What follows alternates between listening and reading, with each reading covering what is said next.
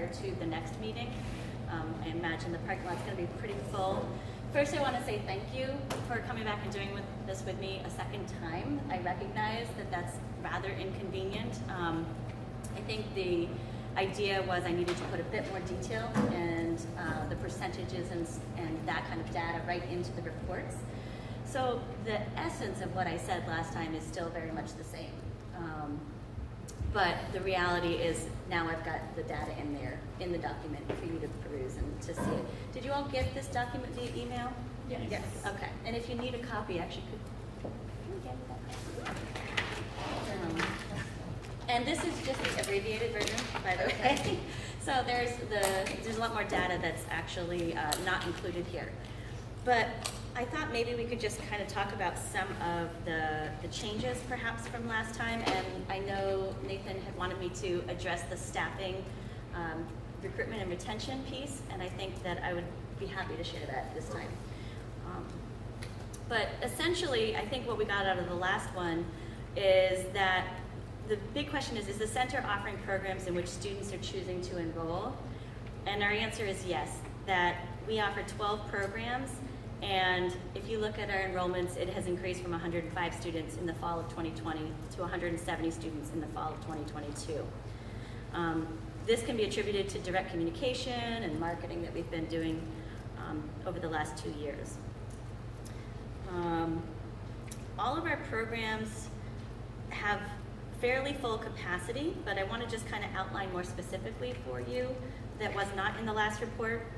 Automotive, healthcare, electrical technology, criminal justice and cybersecurity, and culinary arts and hospitality were the programs that had a pretty extensive wait list, and that we could absolutely have more kids if we could have accepted them.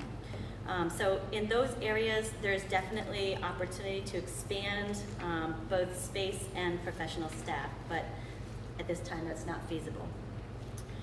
Construction trades, diesel, dental, education, digital film, and diversified ag and advanced manufacturing are also showing a lot of growth. So although they are not necessarily, they may be at capacity, but they haven't had an extensive wait list. So they're right where we want them to be. Shows the need is met. And then there are two programs, or excuse me, there's one area that is not currently being met, and I think we talked about this last time, and that is an HVAC and plumbing program. And at this time, there's just not space for that, but I will talk about that again in a minute as we talk about facilities. So all of the programs are supported within our region and our local labor market data. There are only two programs that the state identified that were on the maybe list, and that was culinary arts and hospitality and digital film. And through the process of the data we collected and the CLNA, it's clear that we can confidently say that it's important for our local economy to maintain culinary and hospitality. There was an incredible amount of job opportunity out there right now.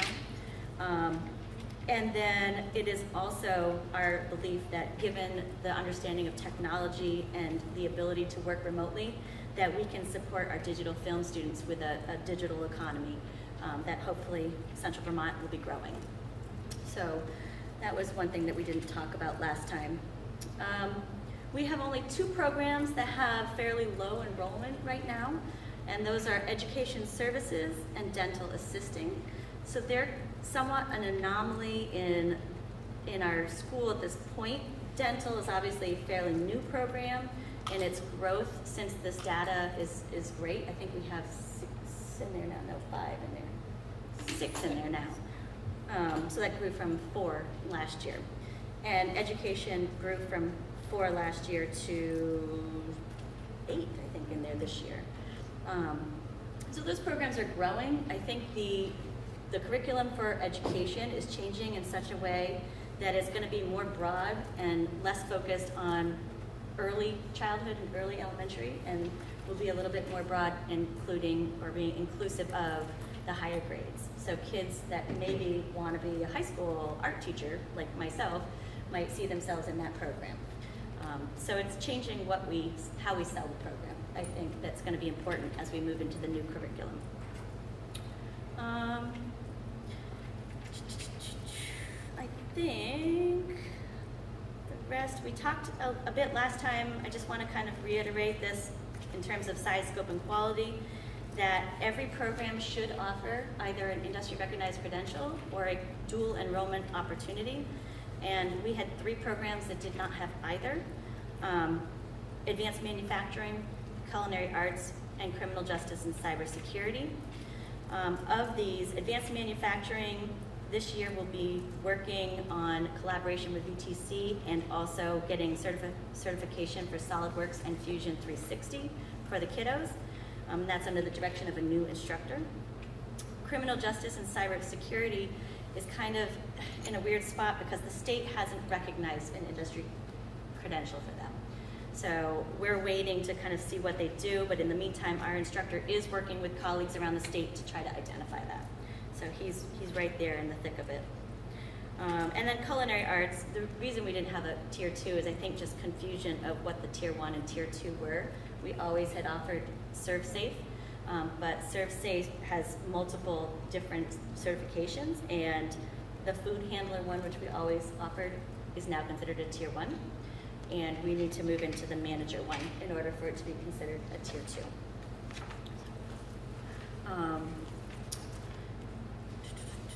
And we have 2 programs that offer both tier 2 IRCs and college credit, and those are education services and health careers.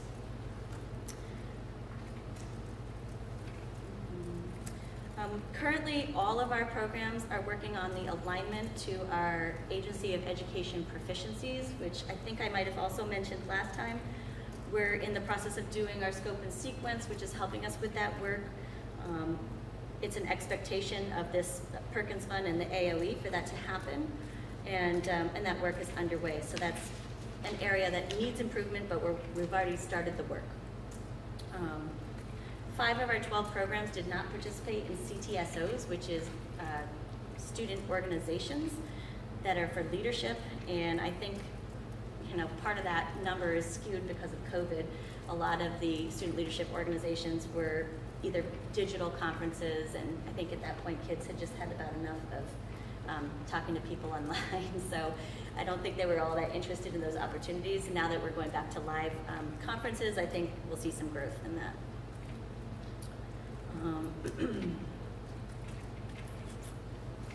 So I think one of the things to just point out, and I sort of hinted at it earlier, is that in order to improve program size for some of these programs that are with waitlists, we would need to think about additional infrastructure.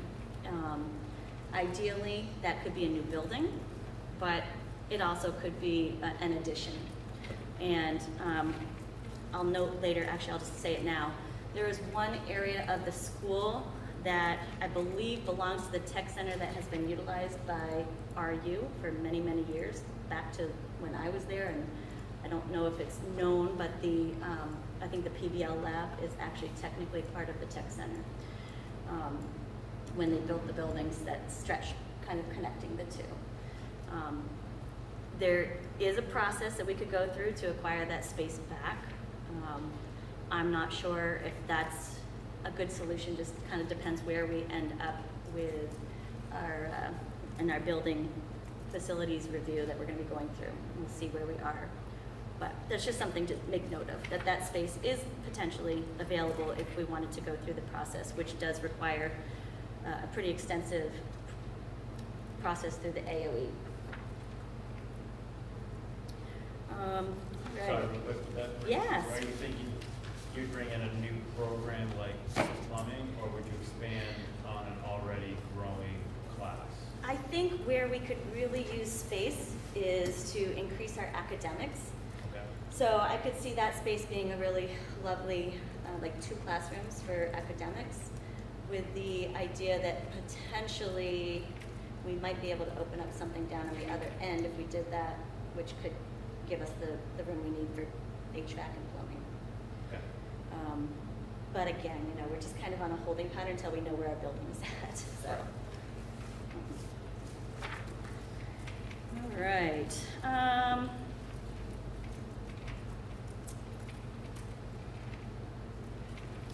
it might be helpful just to kind of hear what some of the Tier 2 credentials are that programs are earning.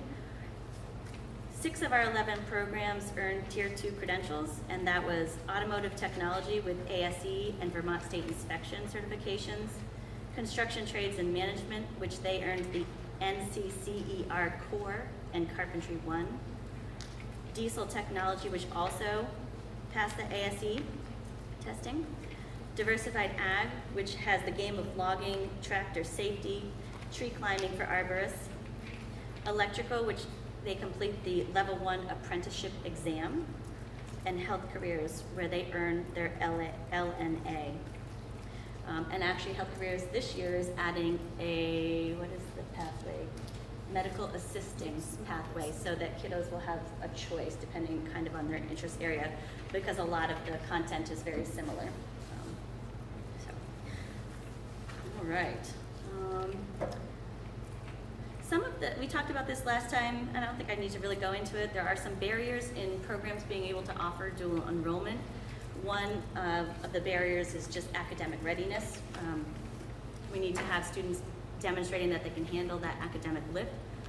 We also are having some challenges getting staff approved for Fast Forward because it typically requires a college degree, and many of our industry folks may not have that.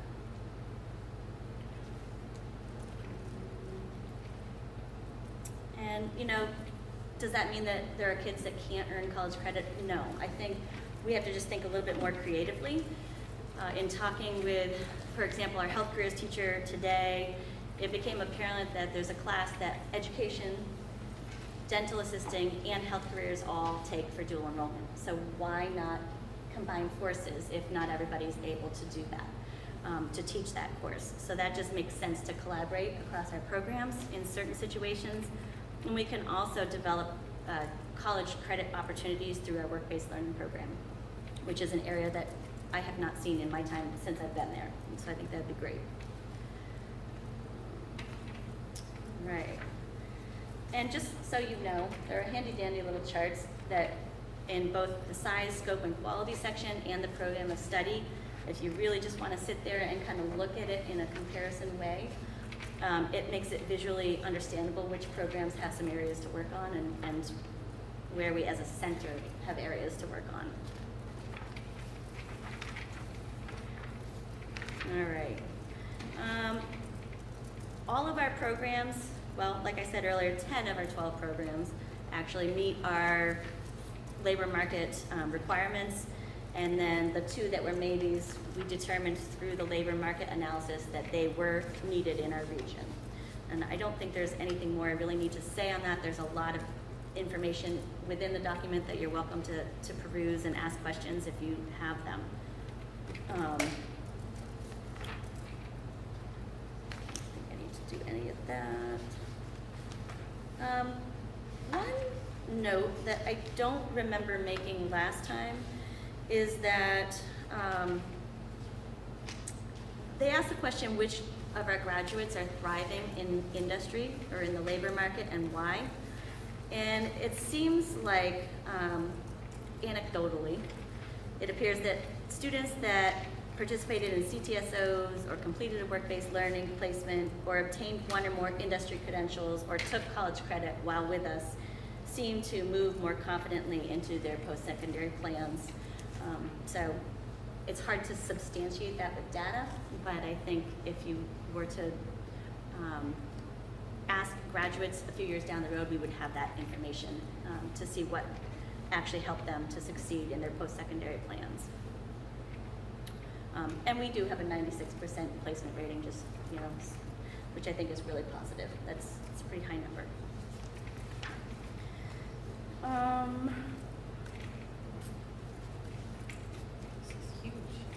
Yeah,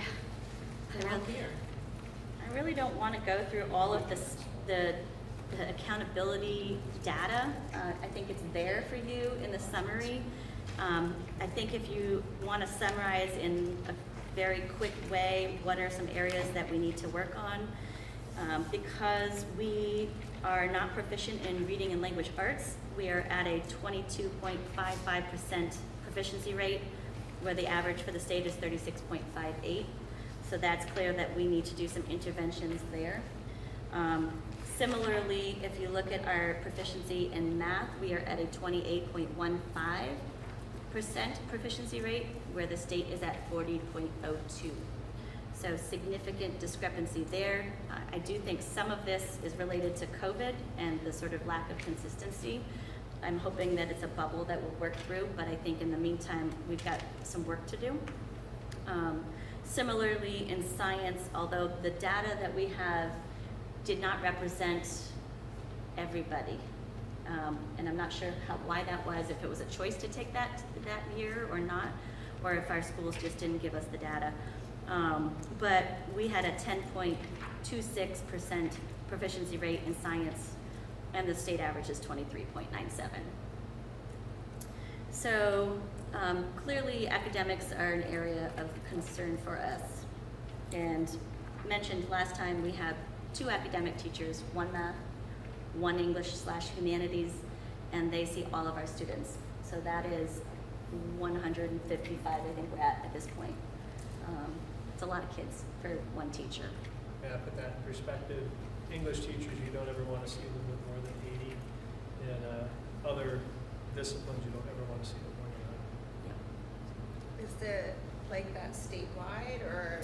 No, I think you'll see that the other full-day centers are in areas where they just, I'm not sure how the Perkins funding is allocated. I know there's a formula, and it's based a lot on income sensitivity, I believe, and then population.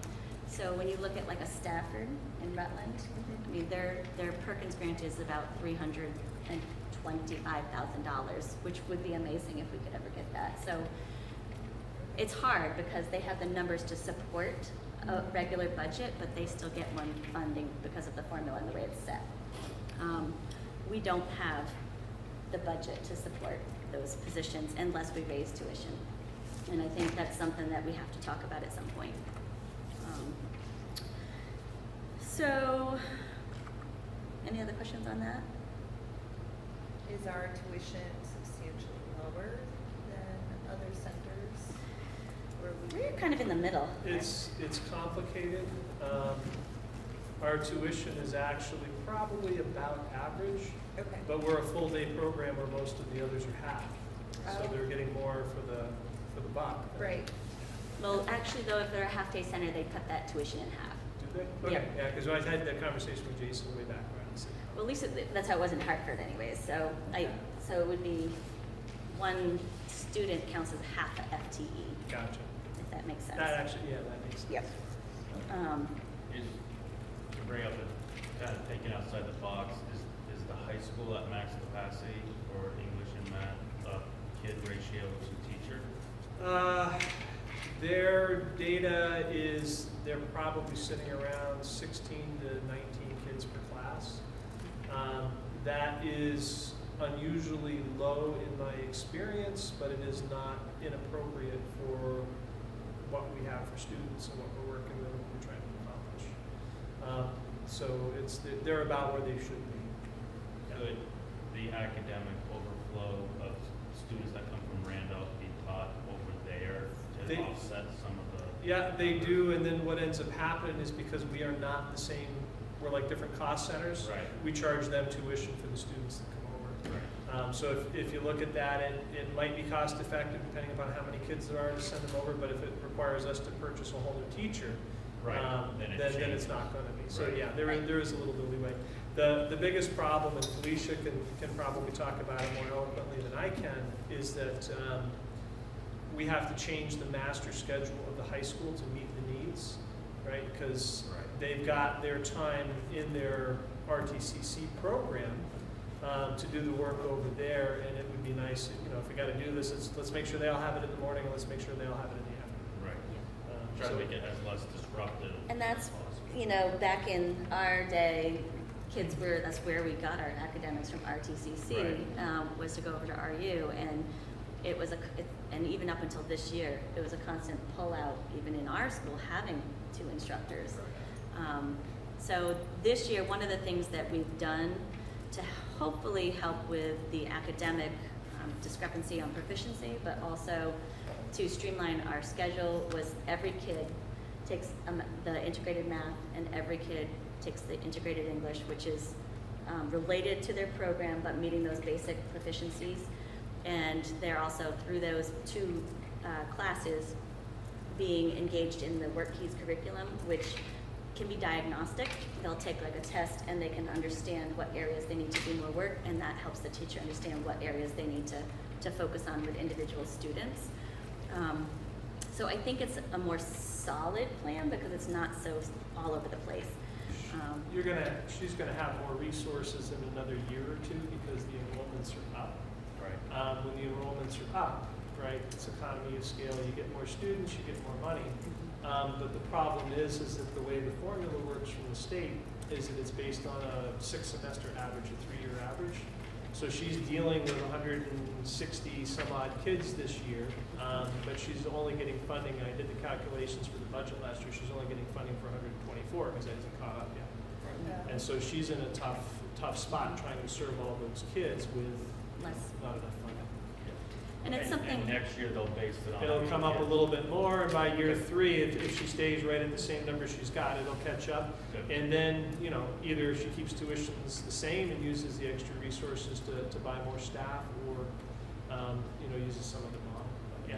Which is more likely. That's Just gotta get there. We just got to get there. Yeah, it's a waiting game. And the other piece of it too is even, you know, as we work our tails off to get to that magic number, there's also discussion about changing the funding process for tech ed at the state level. So who knows? One way or another, I'm hopeful that Right. something will change. Yeah. Yes. The big question is did the state do its study committee yet? Because you know they won't make a decision until they've done their study. Yes, I think they finally sourced someone to do their So study. it's probably about a year away then. Yeah. Yep. Just trying to think if there's anything specifically. Just, you know, a note that I think is important. Our economically disadvantaged students are at or above the average performance of our center in almost all accountability measures. So I think it's one of the Perkins things they want us to really look at is disaggregated data and to see where we might have areas that are weak. But our 4- and 6-year graduation rates for our special populations are in line with the average for RTCC. So really, I think it's, as a center, our need for academic proficiency is there. Right, I think what I'd like to move into next, let's see if it's the right section. I know, Nathan, you wanted to talk a bit about faculty and staff. So I added a substantial amount to this section because at this point, RTCC has more than tripled the level of staff turnover than any other CTE center in the state. And that's not, it's a positive and it's not a positive. I think that it's brought new life to our programs and our school. But at the same time, it's a lot of inexperience that we're kind of, you know, learning and doing this together as a team. And licensure, yes. So just to kind of give you, though, an idea, because I think sometimes people say, wow, like, what's going wrong there? I want to just outline why people got done. We had 5 folks retire. We had 2 that did not sign their contract by the deadline. We had 3 that moved to other vacancies within our own school. And we had 2 that moved into vacancies within the district. We had 1 that went to a higher paying tech center, and we had 1 that got a job closer to home. So it's important, I think, to hear that so that it's, you know, the context is important. And I know you guys can read, but I want to read this part too because I think for me it's personally important. I was hired after a director that the staff really loved decided to go to Burlington. And in that time, he didn't give the staff a whole lot of notice. They were remote. I don't feel like they thought they got to say their goodbyes. And it was really kind of hard for them. I think they were hurting. And then the changes that I had to make in order to be COVID compliant meant like hybrid learning modality, keeping groups of students self-contained, losing lunchtime, eating outside, electronic forms that they weren't used to and they weren't very technologically savvy, and then electronic meetings and communication systems. And so this was like challenging to implement those changes, and the staff had kind of been used to doing it their way. So it was hard and created a little bit of challenge. In the fall of 2020, that was the lowest enrollment that RTCC had that I could see for quite some time. And a lot of this was due to COVID and the inability for RTCC to recruit in that spring. And decision around the recruitment cycles and program closures were made by me to ensure that programs were of adequate size, scope, and quality and had the necessary enrollments to be financially feasible prior to contracts being issued. There had been, in the past couple of years, 2 staff members who were issued contracts with 0 students because the enrollment process had not concluded by the time contracts were issued. So this necessitated a change in our recruitment timeline, which again is another change that everybody had to adapt to. So we did have some staff members who did resign for various reasons, and you can read that. And then we had one member take a leave of absence, which was well-deserved. Well, questions on any of that? Not so much for, you know, why they chose to retire or move on, but just more morale. I mean, I know we have a lot of new teachers and educators.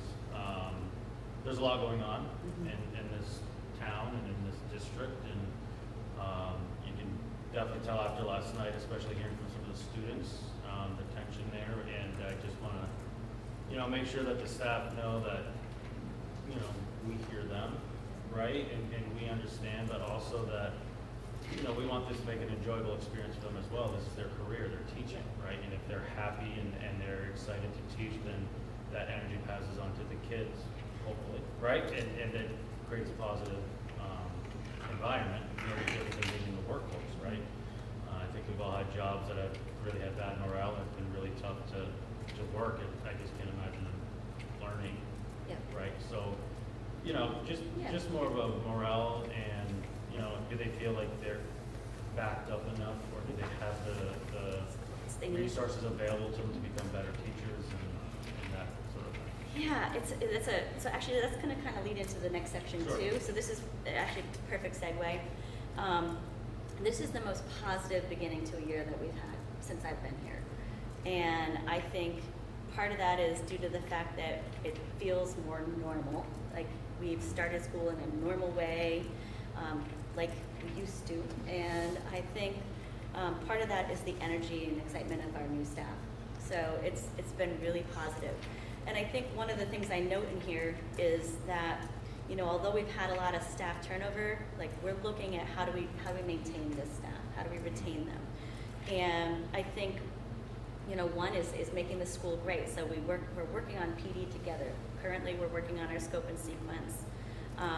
We've also changed the leadership team so that it has more transparency and more participation, so that they feel like their voice is part of the decision-making process. We've refocused our attention on being student-centered versus adult-centered, and a lot of that's through revamping our MTSS system. We've also empowered students to have a voice through our ambassador program. We've been making strides in building the bridges with our local community through finally bringing this board into compliance, which is great. Having, you know, all of our partner school districts represented, and our industry in the local area is tremendous. And we're working on our program advisory committees to do the same. But we also, one of the things that's helpful for morale, I think that's been big this year, is the change of the master schedule. I think staff feel like the pace is better, like they can actually breathe and have some solid time with their students. More time to really get into something or go do something. Yes. Get into what they're teaching. Good. Yes. Also, just one of the things I'm aware of is that the staff are in the process of negotiating their new contract. And one of the things that they're asking for, which I do support, is that the contract language be changed so that if you have teaching experience, that's on a one-to-one scale. Currently, the way it's written, you would get half of a years of experience even if you've taught before. So that's an area where they're looking at. And I think that will help us with retaining and also recruiting, both. Yeah, they get, I don't know what age that language is from. Yeah. It is archaic. Okay. So, you know, if I get somebody that comes in with 20 years experience, I have to take 4 of those years away to put them on step 2, and then they get 1 additional step on the salary scale for every 2 years of service that they've had. Yeah. And so, that does not you know, include. when we're competing with other districts that have, you know, they do pretty much the same thing they do for the teachers, it's hard to compete. Yeah. No, that makes sense. So what's the process of amending that or changing that? It's a negotiations Yeah. process. Which is this year. This year is a negotiation. Okay.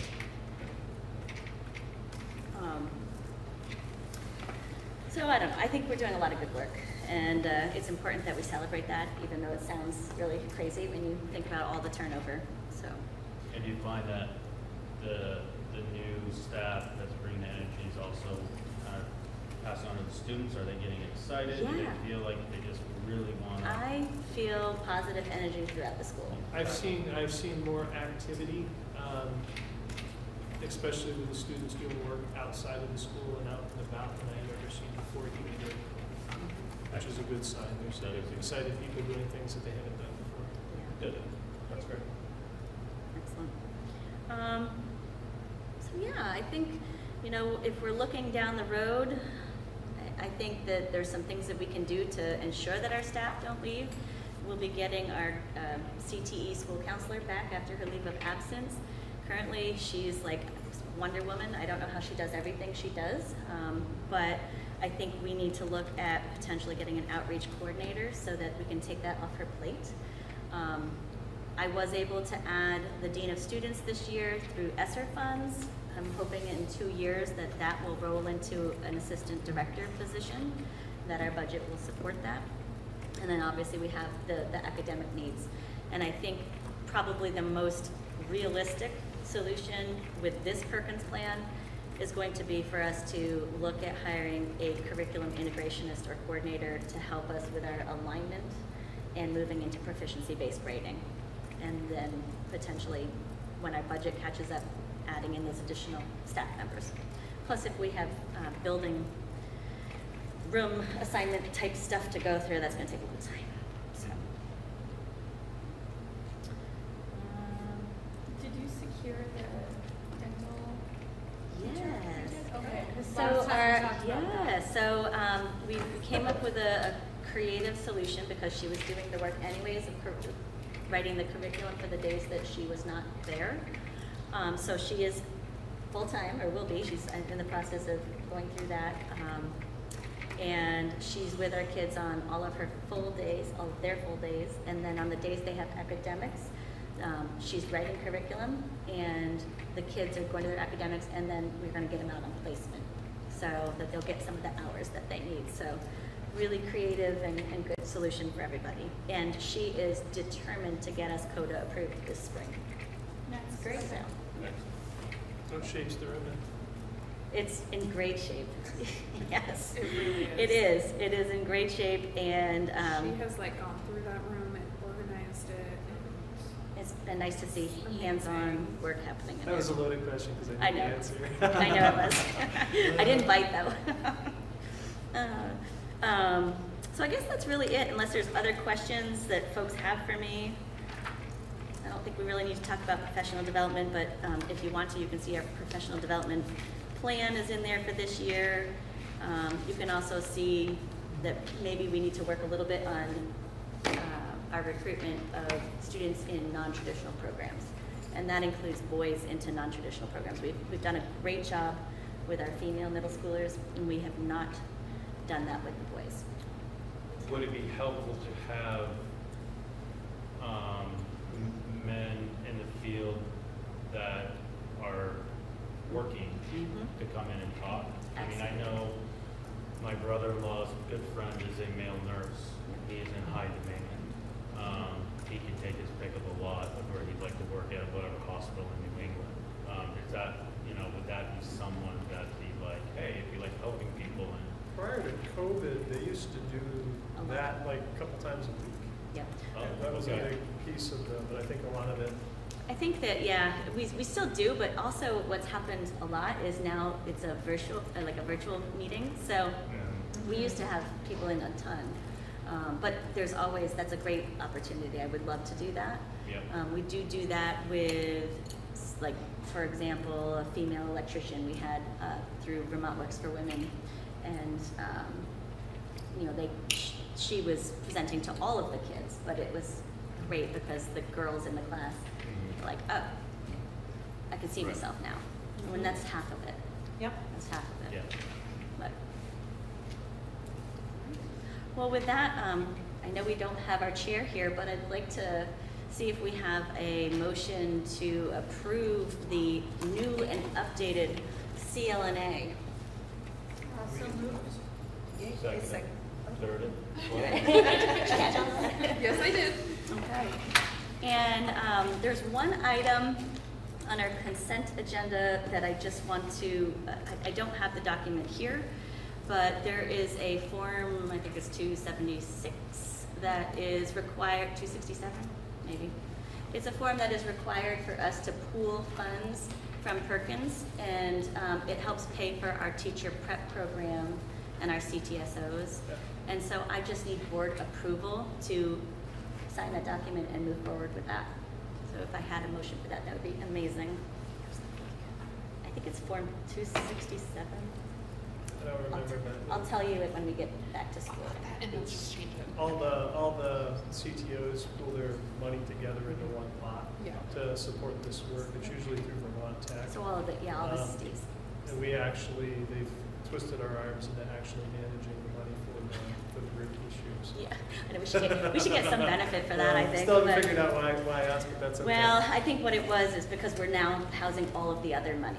So Robin is managing every other state account there is that's related to technical education, except for maybe the adult ed. Or did I it- don't think I have adult ed yet. So we're, I have the counselors, I have everything else. she's, yeah. So since we're advisory, I'll make the motion. All right, thank you. Second. Perfect. Thank you. And with that, there's no need for executive sessions, so. I would call for actual votes though. Oh. For the two. Sorry, so could I have all those in favor of the two motions on the table, say aye? Aye. Aye. Aye. Thank you. Okay, and I think that's what I've got for you. So if anybody has any questions, speak now. Not so much for this session, but I think down the road, we talked about what direction the school's going to go, new building, new facilities, and all that. I'd like to bring up the subject down the road. Is that going to expand our offerings to other towns besides the current ones that we currently use our facilities for the tech school?